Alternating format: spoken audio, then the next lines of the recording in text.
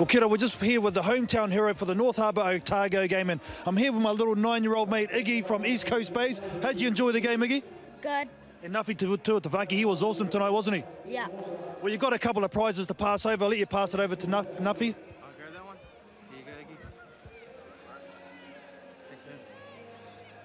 Well done, young fella, and well done, Nafi. I mean, tonight, you guys finally got some ball with a bit of space. We did, but we were just our own worst enemies out there. Just same mistakes, and Otago just bounced on them. I think one thing for me, just pleasing to see the likes of yourself, Tuitavake, starting to back yourself, and Tuitavake's been doing it all year, but when you guys go as a trio, man, it's outstanding to watch. Yeah, it's definitely fun, especially when your forwards give you that front foot ball, and it's a lot of fun getting ball in hand and running, but yeah, it's just speechless at the moment with the result. Oh, I know it's tough. It's always tough, you know, and the season you've had, but by no means is it over. You've still got a game coming up against North, and you want to put in a good performance against them to finish off the season. Definitely, we got to. We owe it to ourselves and to the fans that come out and support us week in, week out, and it's our last home game, so got to go out for bang. Well, I reckon if you play like that, you'll get the 5 points, and good luck, eh? Cheers, thank you. Well done, Iggy. Thank you very much for that, my man.